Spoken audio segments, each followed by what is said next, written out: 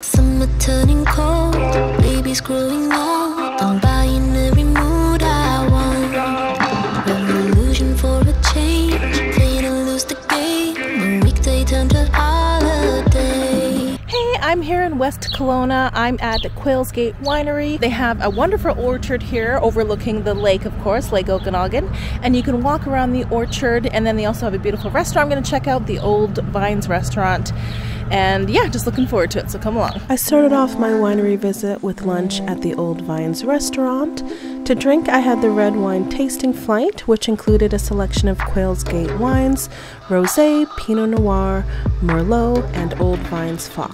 For an appetizer, I had Rangeland Bison Carpaccio, and for a main, I tried the Farm Crest Chicken Supreme, and dessert was a raspberry gâteau.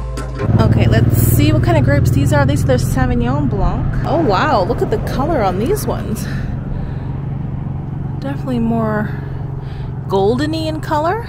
And there's even more up on this hillside here. I'm gonna cross the road when it's safe and see what's over here. Ooh, so these ones are the Chardonnay. And again, they all look pretty similar, but if you compare them closely, I think that's when you can tell what the difference is. I got freedom.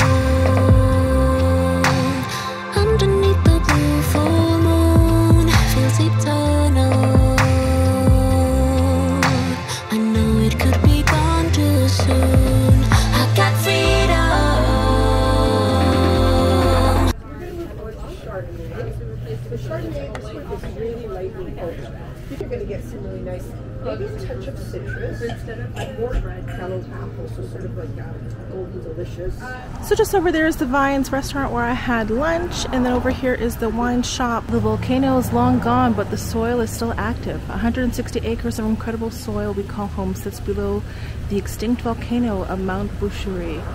This deposits work like a time-release capsule. Combined with warm summers and mild winters, our volcanic rocks have decomposed and recombined into soluble molecules that are easily separated into their elements and accessible to plants.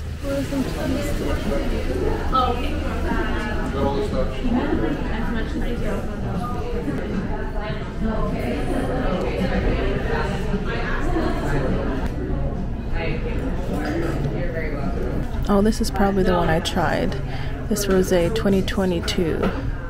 Because the description looks the same, so that's $22. So I didn't end up getting anything from the wine shop, but they did have the wines, like the ones that I tasted. If you enjoyed any of them, you could go get yourself a bottle of that. I think a lot of them are in like local liquor stores and stuff like that, so you don't have to get it here, but I'm not sure about the price, if it's cheaper here or not. They also did have a wine tasting. I think you can get 4 of the like estate kind of wines for $15. But anyway, I didn't end up buying anything in there, but they do have some cool stuff. You could do a little wine tasting there if you just wanted to try a few glasses and stay out on the patio or whatnot. Alright, that's it here for my visit to Quail's Gate Winery here in West Kelowna. It's one of my favorite wineries. We'll see you later. Bye-bye. See the light at the end of the tunnel. It's right there, now just look up and follow.